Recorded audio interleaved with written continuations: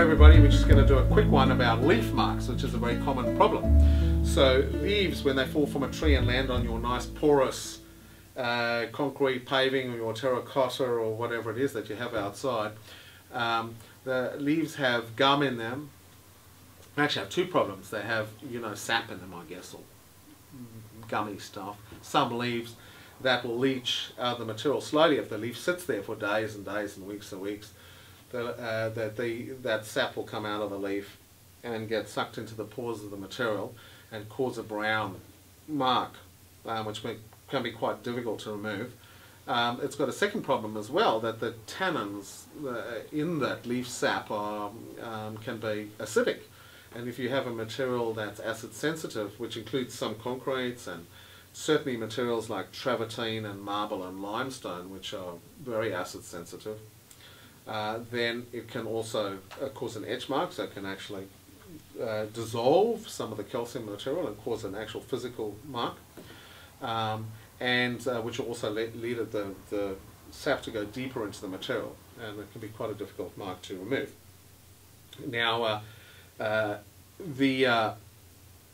thing is, again, prevention is always better than a cure, so it's a very good idea to seal your paving with a very good impregnating sealer, preferably a dry treat sealer, because using our permanent technology is going to actually stop you from having to redo it every couple of years, especially outdoors where UV light will break down most penetrating sealers quite quickly.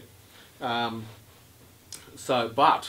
here's the thing, penetrating sealers are still breathable, what they call breathable, this word that everybody says, but what that actually means is that it leaves the pores of the material totally open. Doesn't work by blocking up the pores and stopping stuff going in and staining. It works by repelling. They're usually made to repel water or to repel water and oil.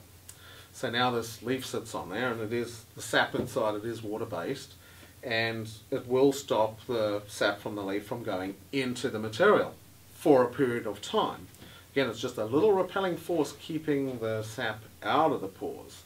And if that leaf sits there for weeks and weeks and weeks, it will still slowly start to penetrate into the material eventually. Won't go in as far, and it'll be easier to remove. Also, outdoor materials, to be non-slip, usually tend to have a texture to them, so they're usually quite rough. And the problem is that sap, even though it's not going into the pores and causing what we would call a stain, it will still ooze out and sit in that texture of the material and be quite hard to remove. But you will find, if you've treated it with an impregnating or penetrating sealer, it'll certainly be easier to remove, much easier to remove with the right material. You want to use something alkaline. Dry Treat has a specific product called oxy-klenza, which we would recommend for leaf marks. It's an oxygen and alkaline cleaner. It's actually 100% pure, and it's in a powder form, so it's very useful for leaf marks. You can mix a little bit of the powder with water into a sort of a paste, and just put a splodge of it on top of the leaf mark and let it sit there for as long as you like, an hour or two, and then give it a little scrub and rinse it off, and your leaf mark should come quite all right.